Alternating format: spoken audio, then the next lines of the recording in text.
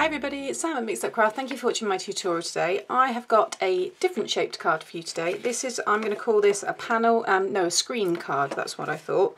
And basically it comes out like this, and then you open it out and you can see this bit in the middle wobbles and it will stand up like a screen.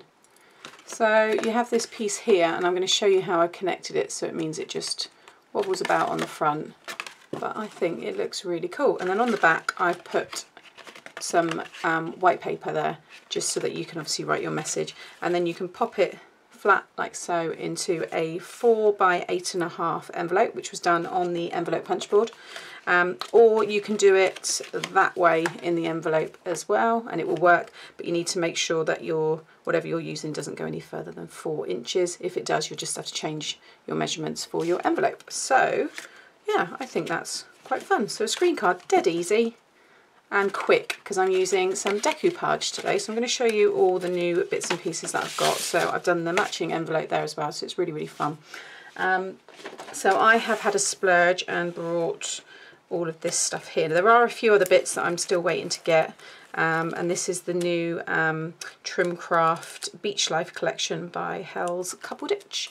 And basically you can see there you've got the dies, you've got these puffy bunting, stickers, embellishments, more little sentiments, these little oval frames, and then this is a decoupage pack. And I don't often do this, but do you know what, it's brilliant, it's really fun, and it makes quick cards. So these are all different scenes, and I think it was 4 of each that you get, and I'm going to be doing this one here with the little mice and the ice cream, so that's really good. And then these are the papers. I love 12 by 12 paper packs, and again, and you can see here if it's picking up, can you see some of these? I've got the glitter on there, and the one with the little rubber rings. It's just a really fun, with the beautiful weather we're having at the moment in the UK. This is just really, really fun to use. You've got the beach huts, buckets and spades, more bunting. I purchased all of this from Amazon. I'll share links. You've got the shells and the shellfish, just some nice like beach hut paper there. So yeah, and that one there's really funny with the little critters and stuff. So that is what I've got, and like I always do, I will share those links over on my blog. So today I am bringing in, let's just bring this one around here. So that's the envelope punch board, and like I said, it was the, where am I, 4 by 8.5. You need a piece of 9 by 7 and 9 7/8 by 9 7/8. Your first score line is 3 3/8 of an inch. Okay, so that's what you need there. Just going to pop that down on the floor. Okay, so you are going to need a piece of 12 by 8.5 inch cardstock. Scoring along the 12-inch side, you're just going to score it every 2 inches. So 2, 4, 6, 8 and 10. Okay, so that's all you need to do there. You can just see all those score lines. That's it for the scoreboard, so I'm just going to pop that to one side as well.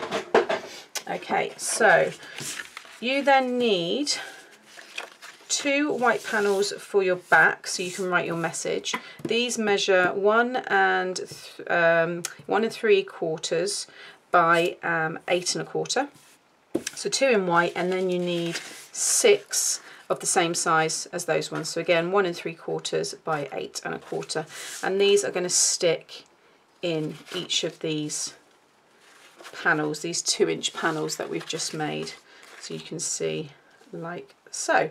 So first of all, I'm just going to burnish. So what you want to do is your first score line on the left-hand side here is just fold that one down, then the next one up, then down, up and down. So your 2 outer ones should face down, and if I lift it up there, you want that shape. Okay, so you will have 3 mountain folds like, and 2 valley folds. Okay, and that is the cut. That's the basis of the card, so it is really, really easy to do. And if you want to burnish it a little bit more, you can do. I'm just going to run my fingers along that one there. So there you have it, easy peasy.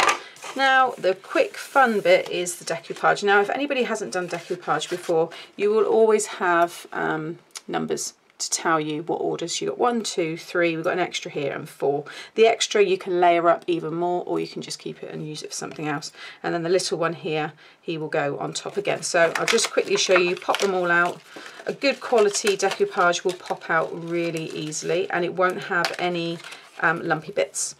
So again, these are very good. So pops that one out. This one's got this inner piece that comes away like so, and this is what I used when I made those little mini book.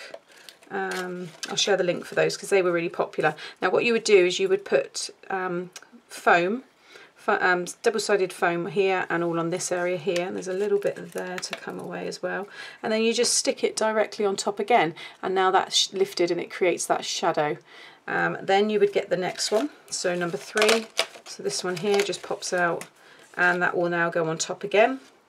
And again, I'm going to give this lots of dimensions, so I'm going to put number 3 on again to lift it up even more, and then this little one is going to go on top. You're just basically putting them over the exact image that's underneath, and then the happy times is the last piece, and that goes there. So I know I've done it right because I've used all the pieces. That can now all be thrown away, and then you just need to stick it all down. So I'm going to go ahead now and get that all stuck down with the foam. Okay, so there you have a really nice topper. So you can see there all the foam in between each layer, and you finish off with the little, the smaller layers will be the ones that are on the very top. And I just think these are just fun ways to kind of almost, I guess, cheat a little bit, because they're really easy to do. It's all done for you in terms of die cutting, and you've got something that looks like you've spent absolutely hours doing. So that's now all ready, and that is going to go in the middle of the card like so. And now we just need to decorate it. So we've already burnished it and put it in shape. So now we just need to grab all of our front pieces. Obviously, if you've got a pattern and the direction, all that kind of stuff, make sure it's the right way. Now this one, I shouldn't have jumbled it all up because they do line up together. So I'm going to just work out, oh, there we go. So I've got 1, 2, and so on. And I'm going to stick these all in. You will have a nice little even border around all of the sides there. And I'm going to get them all stuck down. Okay, so that's now all stuck down, and you can just see the lovely shimmer on the top of that, and I just think even like that it just looks really, really fun. So now I'm going to do my little piece to attach it. So again, just grab your scoreboard and this piece here. So I've got it matching my main card base, so that nice baby blue colour. And then basically what you want to do is just along, so this is a piece of 3.5 by 1. Once you know how I do this in a minute, you can have this any size you want. All you want to do is whatever it is the length that you're doing, you want to find the halfway point. So in this instance, it's 1 3/4. And then from that, I find that half an inch is plenty to attach to whatever it is that you've got. So from that middle point, you're then going to come. So in this case, I'm going to go right and do a 1/4 inch score. So it's going to be now at 2 inches.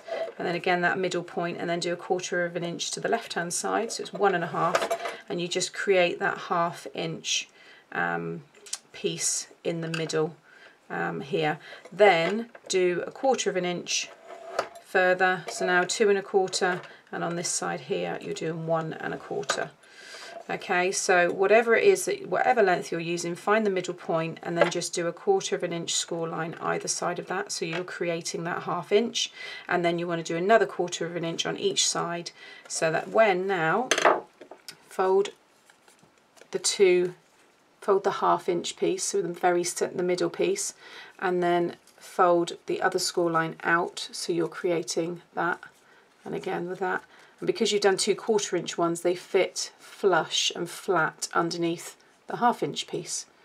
Okay, so if you do 1 inch middle piece, then you would do 2 1/2 inch pieces on each side, so that when it folds in, it all goes flat.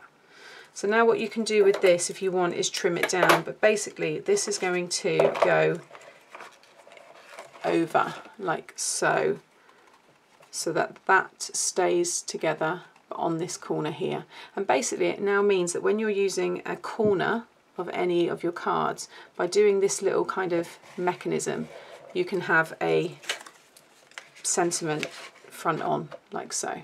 You don't have to do 2 score lines and have a flat panel like some cards do. You can just have it directly on the front. So I'm going to trim it down a little bit. So probably now I've got about ½ inch on each side, like so. And then I'm going to put glue on that front ½ inch, like so. And then you want to lie down whatever it is that you've got. So I'm going to have it about there, like so. So I'm going to pop this in the middle.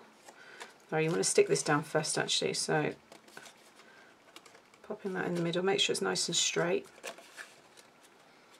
like so. Okay, then pop glue on these pieces here, like so. And then you can do it flat if you want, but you just want to make sure that you get this lined up. So I'm going to hold it up and just kind of look down on it here, but you just want to make sure that these pieces are together and it sits over there. In fact, lie it down flat and it should just go in. Let's do it that way. Just push it down and then I can lift it up. Yeah, it's fine. So as long as you line it up in the centre there, just move that a little bit, like so.